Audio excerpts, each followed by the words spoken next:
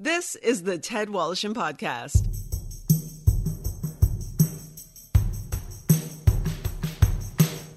Brought to you by Halenda's, the meat people. Enjoy their award-winning products at selected Metro, Sobeys, Fortino's, and Foodland locations. Halenda's, the way sausage should taste. And Tom's Place. For the finest in men's clothing at unbeatable prices, it's Tom's Place at 190 Baldwin in the heart of Kensington Market. Tom's Place will suit you. And now, here's Ted Wallison.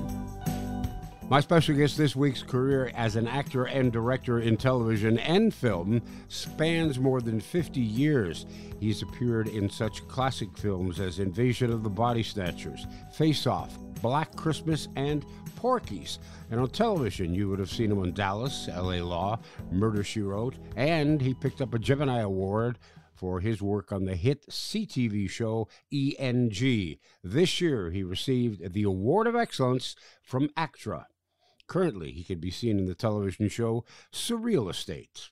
Please welcome Art Hindle. Well, first of all, congratulations on your Award of Excellence from Actra that you received, I guess, this past spring. That's a nice touch. Well, that was, I was quite gobsmacked. As I said in my acceptance speech, my very brief acceptance speech, I think I broke the record for shortest acceptance speech. But as I said in that, I said the only excellence that's attached to me is my family and my friends. That's where the excellence comes in. Well, I think there's a lot of excellence on the screen that we witnessed over your career. In your career, you're now in your 6th decade, is that right? Who's counting? It's something like that. I think I've been doing it for 54 years. Let's put it that way. Since 1968. Okay, 54 years. All right. Yeah, and wow. I think I've almost got it down now. Yeah, that's the way I like to look at my career too, bordering on professionalism. just about there. I didn't realize that you were born in Halifax, Nova Scotia. Yeah, my dad was in the Navy. I lived there about 5, maybe 6 months. Literally. Well, yeah, I don't know why my mom. I was going to say you got a lot of great memories, no doubt. Yes, most of them of the sky, because the only photographs I have are me in a crib or a baby carriage or something in the backyard of the place we had there. And I don't think my mom liked Halifax very much. They were both from Toronto, from the Beaches area. So I think as soon as she could, she hightailed back to Toronto and waited for my dad to be out of the Navy and back home. So what opened the door for you to enter the world of entertainment? Well, I'd actually gotten my license and became a stockbroker. I had a client list. I was doing really well. I could play the market really well. I had a professional account. For some reason, I could read the stock ticker and see where buying was coming in on a stock or selling was coming in on a stock. And that was really important for a professional broker, because you could buy and sell stock, and then there'd be an uptick or a downclick. You could buy shares, and then sell them 20 minutes later and make, $1,000, stuff like that. So it was pretty exciting. But like you say, it was a little boring too.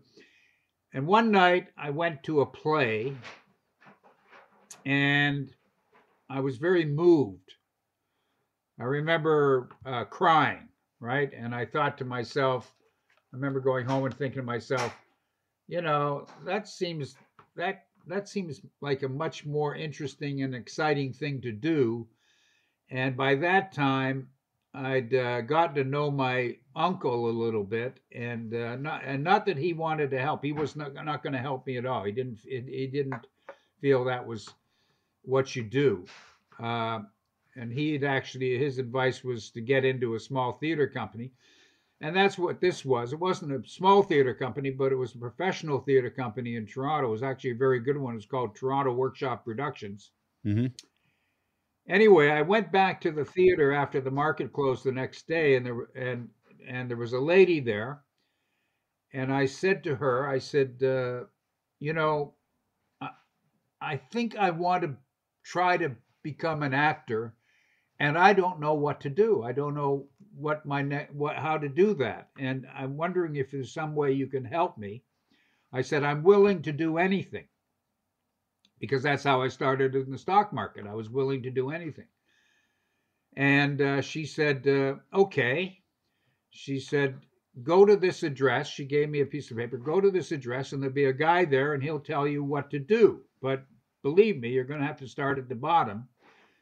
And I said, great. So she said, but don't wear that $300, $400 suit. Mm.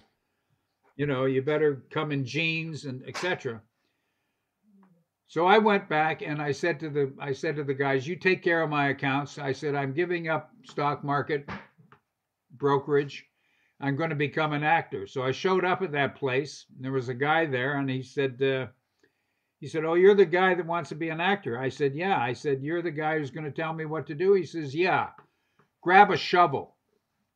And what we were going to do, him and I, is we were going to clean out a building that had sat empty for 5 years. We were going to make it into a brand new theater for this film company or theater company. They had just bought it. And we had to clean out, all the raccoons had been living there and the various feral animals, and we had to clean it all out. So that's how I started. Anything to get into show business, huh? Art Hindle is my guest. Did you have any idea that Porky's was going to be so huge? We'll get to Face Off in a second. We had no idea of anything. And people always ask me, I've done a few films that people consider classics. I've done a couple of horror films and sci-fi films and things like that. And that's one of the questions I get when I go to some of these signing shows or interviews and things. They say, wow, did you know it was going to be a classic? And you say, you don't even know if it's going to get into the theaters. You don't even know. All you're doing is you're trying to hurry up and make the movie before they take your money away. Yeah. Okay. Yeah. Good point. So if you go back to 1971, that was when you landed what you call your first big role in 71, which was The Proud Rider. Now, that was around the same time as Easy Rider was out. Coincidence?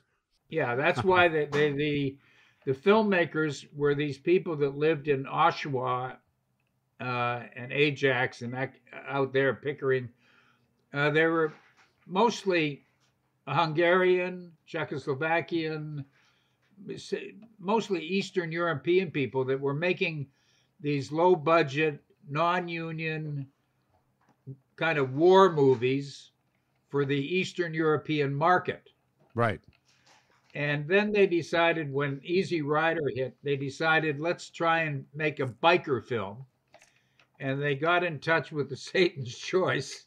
Oh, great. And made some deals that they would have the Satan's Choice in the film.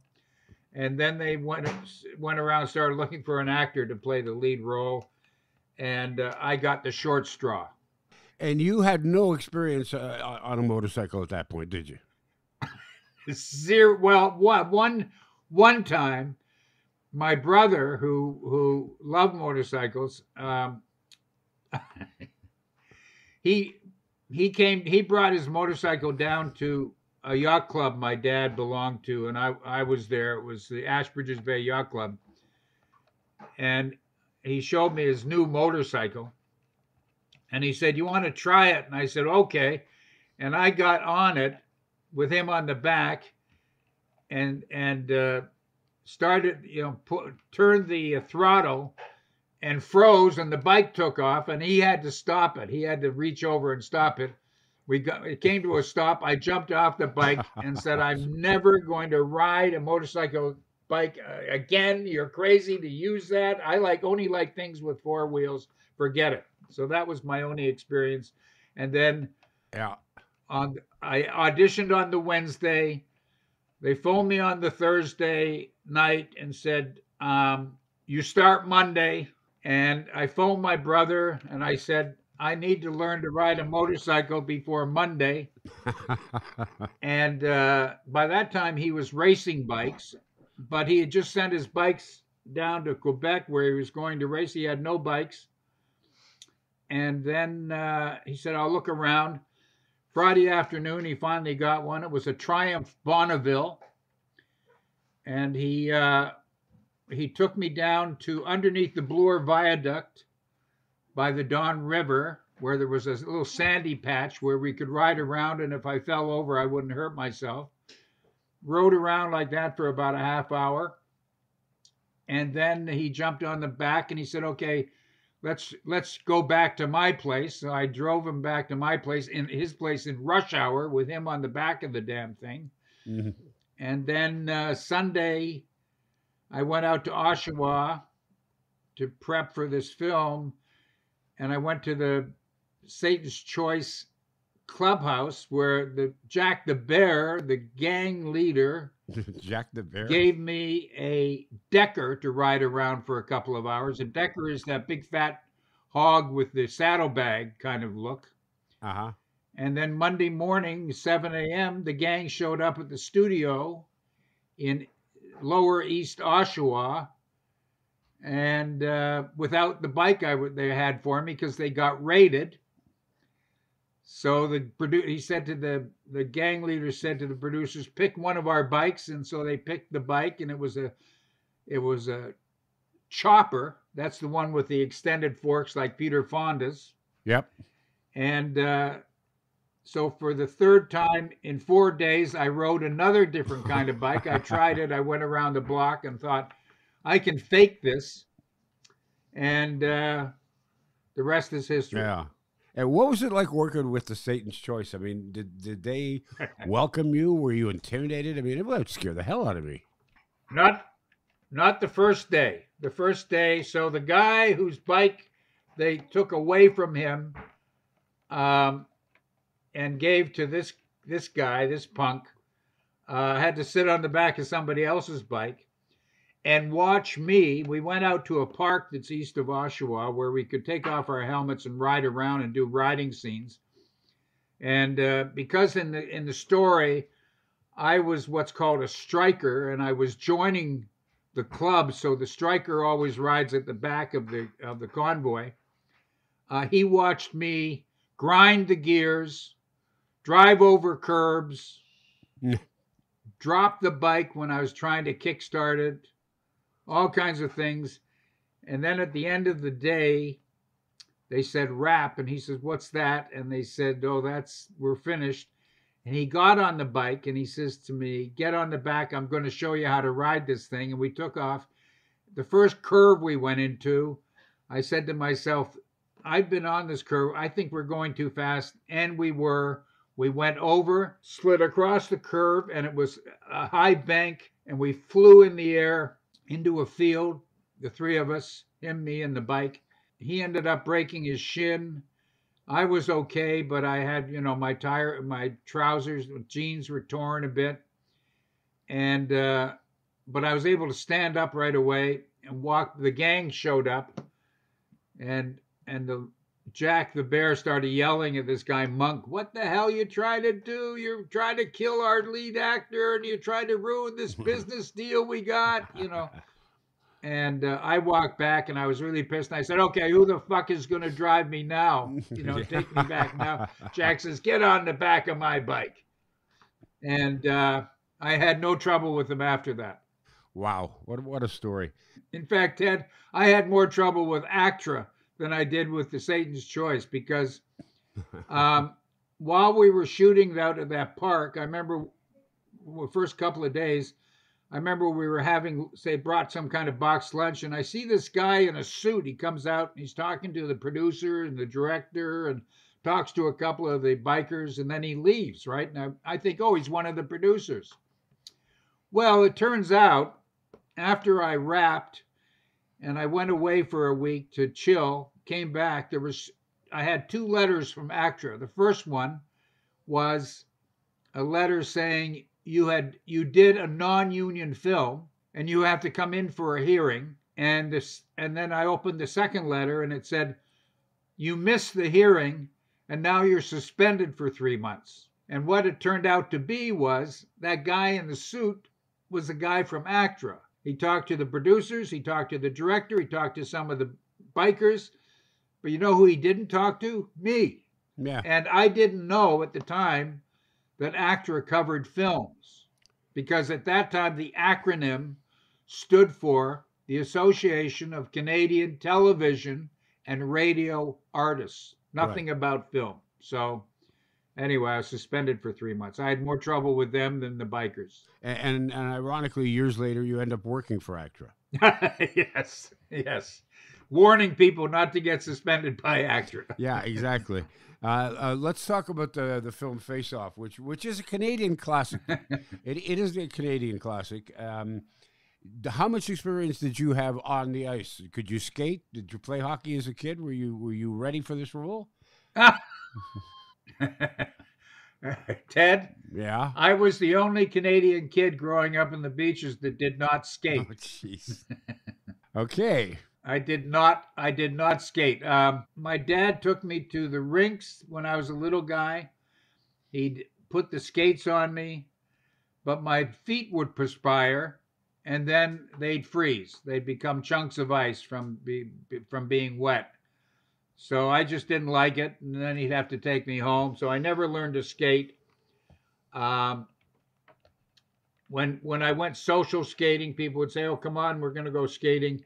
I'd say, "Well, I have to get my ankles sharpened because that's what I would skate on." So when I got that film, and that's a long story about getting the film, Johnny Bassett, who produced it, Hmm. wanted to see me skate, but he arranged a rink where I could go, and but he showed up late, and so he said, "Let me see you skate around the rink." So I went once around, and I was a good enough athlete that I could go once around, look pretty good. And I had gotten down, I got pretty good at the stopping part where I could spray up some spray. I came to a stop. He says, "That's great. I got to go." And he took off. If he'd asked me to skate backwards or anything else, I probably wouldn't be talking to you right now. Yeah. And you play for the people who haven't seen the film, you play a Toronto Maple Leaf. Was Jim McKenney, was he on ice in your role? Did he play you, as it were, during the film? If I got that right? Well, what they did, Ted, actually, what they did was they filmed Jim in actual hockey games. Right. And they were going to do all the hockey stuff at the end of the film. So all the acting stuff we did for a couple of months. And then at the end of the film, they were going to do all the skating stuff at Maple Leaf Gardens to match Jim. So I was able to, in those 2 months, learn to skate pretty well enough that Paul Henderson, who was on the Leaf team at that time, and actually I went on a road trip with him, he saw me skating because the Leaf coach was letting me practice my skating while we were on this road trip at the beginning of the film, and I was really horrible. When he saw me 2 months later on the Garden's ice, I remember skating off and stepping through the door through the boards, and he grabbed me and he whispered in my ear. He says, "How did you do that?" So that's how well I had improved my skating in that time. So I was pretty proud of how I was able to do that. So and that was back to back with learning to ride a motorcycle. So Yeah. I thought I was doing pretty well. You know, I any challenges. You know, if a producer asked me, "Oh, can you do nuclear fission?" Yeah. I'd say, "Oh Yeah. yeah, of course." You were probably hoping somebody was going to offer you a porn role, something where you have a little bit of experience. Oh, hi, my wife's here. Yeah. Okay. Good. What you've seen in your 50 some odd years now working in this industry, in terms of the Canadian industry itself, we've produced some of the greatest talents known to mankind, as it were. Actors, female and male actors, Sure. and their work has been seen all around the world. But for some reason, we can't seem to get our own to connect with us here in Canada the way we do with other nations and the way other nations do with our talent. Why is that? Well, because there's not enough population here to what you're talking about, I think what you're talking about is something that some of my friends at Actra talk about, trying to create a star system in Canada, Yeah, right? yeah. Basically, I Yeah. suppose that's what it Well, is. you can't create a star system on our Canadian screens and television because there's not enough viewers to make a difference. We do have a star system of Canadians, and unfortunately or fortunately, they're making a lot of money somewhere else. They're big stars in Los Angeles or New York, and on the Yeah, Broadway or in Hollywood. Len Cariou or name any one of a dozen Hollywood actors who are big stars and big money makers, Ryan Reynolds or yeah. you know, whomever, Well, but what we're seeing now with the proliferation of streaming services is a lot of Canadian programs that are now being picked up in the States, and whereas tend to look at them as just being there's just sort of our guys, our neighbors who are on television, are now being looked upon in the States as being big stars because they don't look at us as being just because we're from Canada doesn't mean we can't be big stars. it's tough.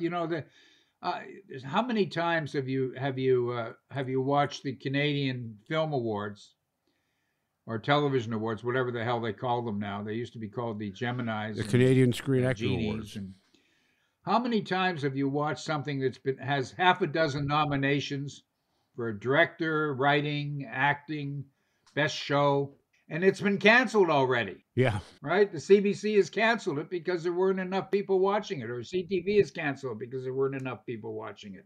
I remember when I did ENG. Do you remember ENG, Ted?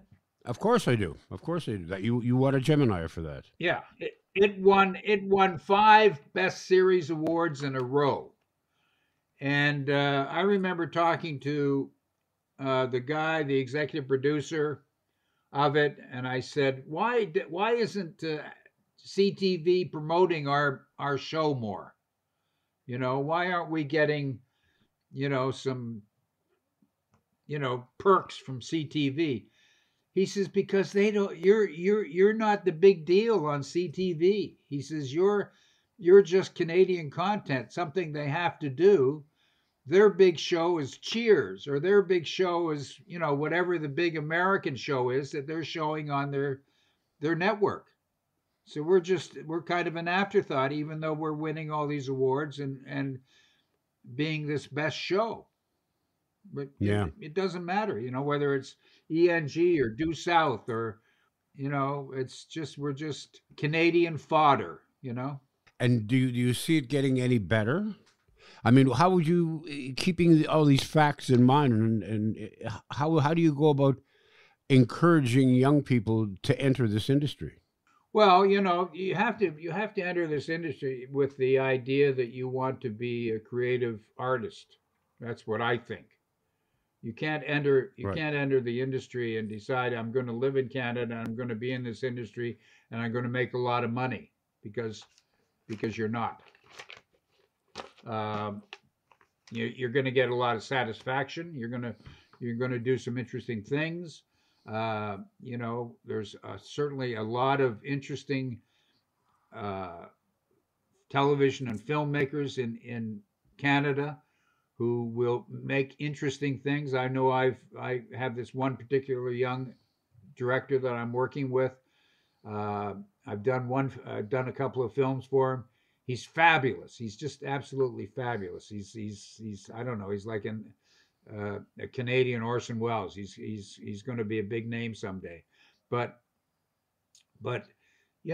these are small films. He can't get a big budget. You're not going to get paid much. But you're going to have a lot of satisfaction. So you have to just decide that's what I'm going to do. I'm going to be a living, working actor. I'm Hmm. going to I'm going to make some money. More of the Ted Wallisham podcast after this. Have you been tasked with the role of a state executor or expected maybe in the future you will be? Well, if so, let me make your life a lot simpler by introducing you to my friend Debbie Stanley. Debbie is the founder of ETP Canada. They specialize in estate administration. Their goal simply is to help Canadian executors understand their role and how to deal with the loved one's estate. Let's face it, there's no school for this, but ETP Canada offers services such as executor support, estate accounting, and they have a new online course called Executor Ready. It's an engaging video designed to make estate administration easier and affordable. And those are two comforting thoughts during a stressful time. So call Debbie Stanley at 1-866-309-0387. That's 1-866-309-0387. Or you can get her at info@etpcanada.ca. That's info@etpcanada.ca. Our Boxing Day sale is here, and it suits us perfectly. Hey, it's Ted Wallison for Tom's Place, and we love offering incredible deals during December and into Boxing Week. We're open for business and, more importantly, on sale each and every day except Christmas Day and New Year's Day. Check out our website, toms-place.com, for details about our specials and hours. We have no supply chain issues. We are fully stocked. In fact, we have huge amounts of inventory that we want to move, and the deals are simply amazing. Prices lower than ever in the 60-plus history of Tom's Place. Shirts, sweaters, coats, sports jackets, suits, and more, priced to be given away to you. And we've got gift certificates as well. Tom's Place Boxing Week sales on now, Kensington Market. So now, more than ever, you know it's important to shop local. Thank you for your support. Tom's Place, the Boxing Week sale, will suit you. Now back to Ted Wallison. Art Hindle is my guest. You spent some time in the early part of your career down in the States, and boy, I look at the list of films and television programs that you appeared on over the course of the years. Programs like L.A. Law, Matlock, Murder, She Wrote. You were in a half dozen episodes of Dallas, for example, which was at its prime was one of the hottest television shows around. What was that like? You must have felt like you were on top of the mountain. Oh yeah. Well, you know, if you look at my IMDb, you'll see that from 1968 to 1974, I did, I think, maybe six items, and then I had 4 kids at the time. Wow. So I couldn't make a living here. I had to do a little bit of theater, a little bit of this, a little bit of that, commercials, industrial films. I remember doing an industrial film for Uniroyal tires. I even did a little modeling, to make a living. I went down to LA. I finally decided, I had resisted it for a while, and finally decided to take the leap.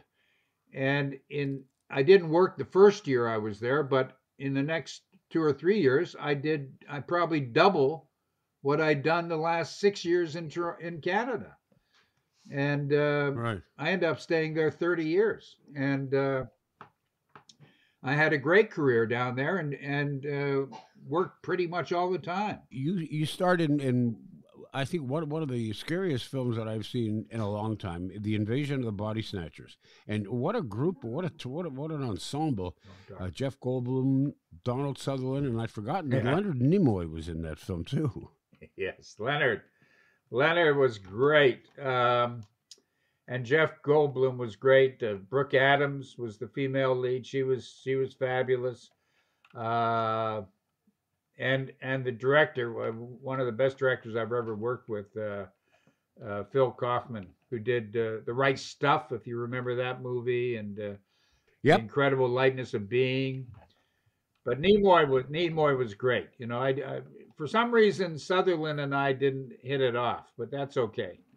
I hit it off with everybody else, and I had a great time on that film. And some people think it's the best remake ever done. Some people think it stands on its own as a great film. So I'm very proud of that. If I died and went to hell and they said, okay, we're going to punish you by making you watch one film you've done over and over again, But you can pick which one it would be, and I would pick that one. Yeah.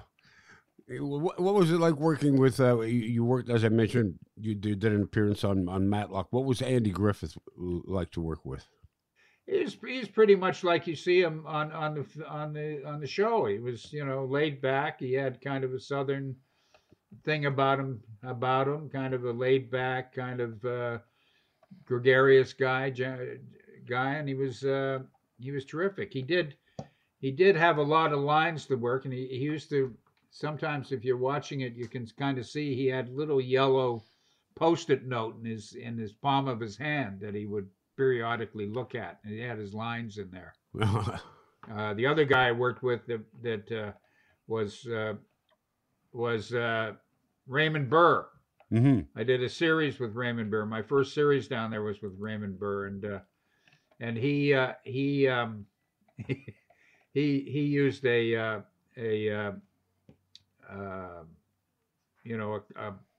thing that scanned the lines so he could read them. The nicest person I ever worked with down there had to be Angela Lansbury. Murder, She Wrote. She was great, and I did a couple of those shows, and we worked together a lot in the shows. You did. You played the role of John F. Kennedy in a made-for-TV movie called J. Edgar Hoover, and in that film, Rip Torn played right. LBJ. And Rip Torn did probably the best Nixon that I've ever seen in the film Nixon and Frost. But back to your role as JFK, I think there's been something like 23 or 24 different actors who played JFK over the years. Now, that's got to be intimidating in itself. The role, because of who it is that you're playing, is intimidating. And to know that you're going to be compared to like a half dozen or a dozen other people. Well, it's not even being compared to a half dozen other people. It's being compared to the man himself. It's kind of like... Well, that's what I'm saying to begin with. And then on top of that... Yeah, no, playing JFK is totally intimidating. And it's a no-win situation. It's kind of like playing Jesus, no one's going to believe it. No one's going to buy it. You might as well just, you just go and you're just kind of fodder. You're just somebody that Treat Williams, who was playing Hoover, gets to talk to in the fake Oval Office. That's about it. No, I'm saying the difference between playing Jesus and JFK is everybody knows what JFK sounded like. I mean, nobody really, you can't really do an impersonation of Jesus because no one's really actually heard him talk, The odds are he doesn't have a Bronx accent, but you can. It's like if you do JFK, people said it was. Is he doing the David? What was the name of the impressionist? I can't remember. Is he doing the rich little JFK, or is he doing the David? The other guy, JFK. Which impressionist is he impersonating? Oh yeah, that guy. Yeah. Jackie, well, Ted, I can't tell you exactly what I was doing at that time, but I remember Jackie saying to me, "Is that Woloshin? Is he going to be interviewing you, or are you going to be with Marilyn tonight?" Why don't you invite him down to Dallas with us? That's like that line. You know that line well. Other than that, Mrs. Lincoln, how did you like the play? Yeah, exactly. You're working on a show called Surreal Estate now. Tell me about that. Oh, that Surreal Estate is great. It's a limited series. It's about a real estate company and guy who, if you want to sell your house but you have ghosts in it, they come along and they get rid of the ghosts. Mm-hmm. The lead guy in it, a guy named Tim Rosen, who worked on he did, as a matter of fact, Schitt's Creek, and also he did Winona Earp, if you remember that series, with Sarah Levy, who, by the way, is also in it, and I think she was in Winona Earp and also in Schitt's Creek as well. She's our Eugene Levy's daughter. Yeah. Now, have you ever worked with Eugene? No, I've been in waiting rooms back when I was starting out in with Eugene and Martin Short and Dan Aykroyd and John Candy and all those people when none of us had gotten anywhere. We were trying to get the next beer commercial or the next car commercial, Mm-hmm. and we're all sitting in some waiting room waiting to go in and audition, where there's no chairs and we're all sitting on the floor and we're making each other laugh like crazy. That back in the day. How much directing have you done, and are you planning on doing more? I don't really plan on doing more unless it comes walking down the street and hits me in the face. I directed a lot of the ENG episodes, Mm-hmm. and I also did another series called Paradise Falls, Yep. and I directed that. And then there was another series on the CBC where I directed a bunch of those, and that's really about it. I I do mentor a lot of directors, some young directors, and when I work with them, I tend to give them advice and things like that, and uh, kind of get them out of trouble when they look like they're going to be painting themselves into a corner with where they're going to turn around and find out that they're blocked by something or whatever it is. So yeah, no, I'd like to do more directing, but it's very difficult. There's a lot of directors, and there's a lot of people standing in line before me. If you could do just one or the other, which would it be, act or direct? Uh, well, here's my attitude towards both of them. When I'm an actor, I feel kind of like I'm a kid at Disneyland.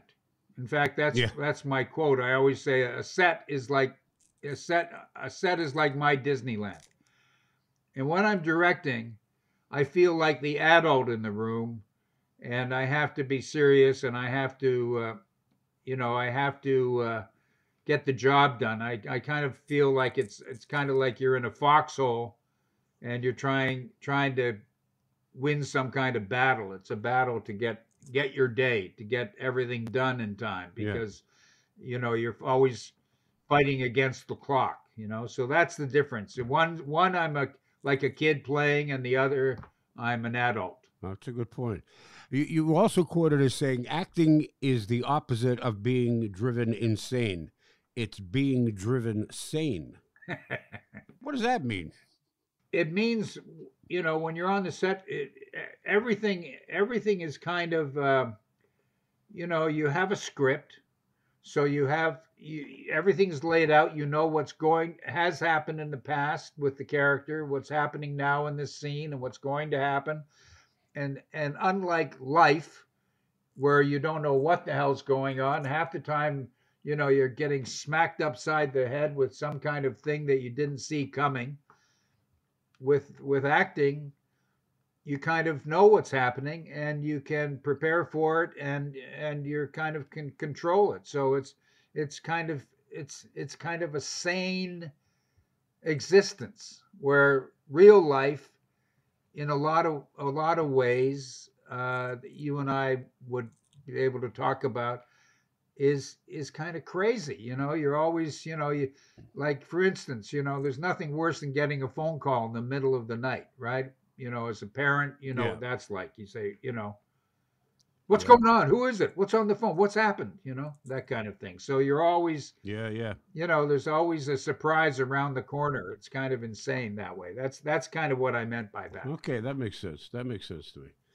And what's on the horizon for Art Hindle in the foreseeable future? Is there anything you're working on right now other than you're Um, working currently with Surreal Estate? No, I'm still working with Surreal Estate. I just wrapped that one. That's there. We're in our second season. I don't. My character is dead in the show. I Wow. play the lead character's father, who has passed away, and we did a scene just the other day where I'm basically going to be moving on to the next step in the passed away process. I don't know where I'm going. I'm going from limbo to something else, and so I don't know what's happening with that. I've got a film that's happening in the spring that's a really good feature film. They're just putting the money together on that one now. And that's pretty much it. Because of COVID, Ted, I've been kind of turning a lot of things down. I don't want to, the set is not as much fun. The set is not my Disneyland lately. It's because what we have to do to keep it going is we have to have a lot of safety protocols, and most of those mean wearing masks and shields all the time. Except when the actors act, then we take the shield off, the mask off, do the acting, and then right away, as soon as they say cut, there's somebody there with a little plastic box, and you take your shield and mask out and put it back on, and like that. That's how. In fact, you're rehearsing the scenes in a mask and a shield, and that's no fun. I always say that. Yeah. And for actors out there who are listening, the best thing to do about if you want to be a good actor is listen. And for me, part of listening when I'm working with an actor is looking at their face. So you're listening with your ears and your eyes. And when I'm rehearsing a scene with another actor, and I can only see their eyebrows, that's not much fun. That's not, for me, that's not much fun. So I've been pretty much saying no. Now, the thing I'm doing in the spring, I committed a long time ago, and also it's a wonderful film about a family with a wonderful ending to it. And, so and there's just certain people that if they call me, I'm there for them. But, I'll do it no matter what. But most of the time, if it's somebody I don't know, things like that, it has to be a really interesting project. But mostly I'm saying no these days. Yeah. Still playing a lot of golf? Playing a little bit. I've been playing with St. Andrews Valley up here. Mm-hmm. But actually what I've been doing more of is playing tennis, a lot more tennis. Well, good for you. Keeps you in shape, too. Keeps your mind in shape. Yeah, with golf, I'm not hitting it as far as I used to. Well, funny that. And but I'm still breaking 90 sometimes. So that's good enough. And I've got a good bunch of guys here that I play with. Art, it's been a real pleasure chatting with you. I really appreciate you taking the time and spending some of it with me this afternoon. And thanks once again to all for listening. And if you do get a chance, click on the follow button and the podcast will always be there for you. And also, if you get a chance, go online and fill out your organ and tissue donation card. You could change or even save a life. Have a great week. The Ted Wallacham Podcast has been brought to you by Halenda's, the Meat People. Enjoy their award-winning products at selected Metro, Sobeys, Fortinos, and Foodland locations. Halenda's, the way sausage should taste. And Tom's Place. For the finest in men's clothing at unbeatable prices, it's Tom's Place at 190 Baldwin in the heart of Kensington Market. Tom's Place will suit you. The Ted Wallacham Podcast is produced by Joey Roselli. Technical production by Paul Gatt. Music by Bike Thieves. I'm Becky Coles. Submit your questions and comments to ted@twmedia.ca.